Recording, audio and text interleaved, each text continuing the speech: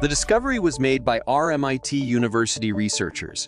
Engineers at the RMIT University in Australia have worked out a groundbreaking and promising method for increasing green hydrogen production by 14 times using sound waves via electrolysis to split water. Sound waves make extracting hydrogen from water easier.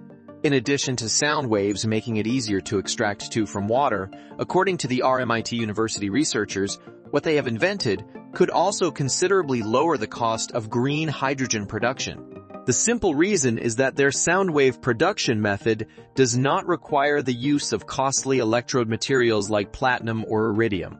RMIT Associate Professor Amgad Resk explained that since water is not a corrosive electrolyte, cheaper electrodes can be used like silver.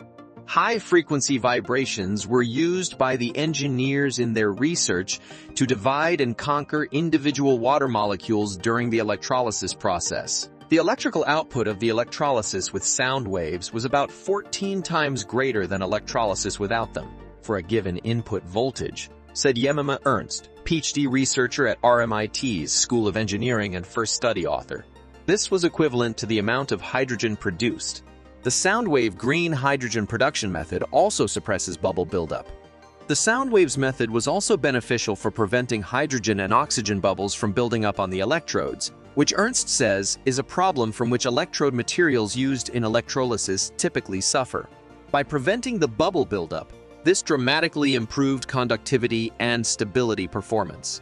One of the lead senior researchers in the study, Professor Leslie Yeo from RMIT's School of Engineering, added that the sound waves green hydrogen production breakthrough was a massive step toward using the new acoustic platform for additional applications.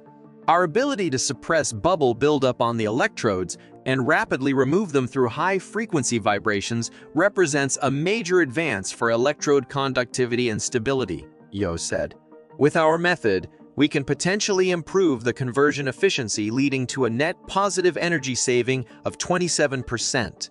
To protect the new technology, an Australian provisional patent application has been filed.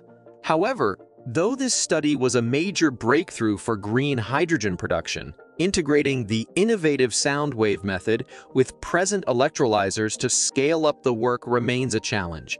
This will be the next hurdle the research team will attempt to overcome. The research has been published in the scientific journal Advanced Energy Material. I'm Jake Martin, and that's it for now. Oh, and don't forget to hit subscribe and grab our newly updated ebook. The link is in the description.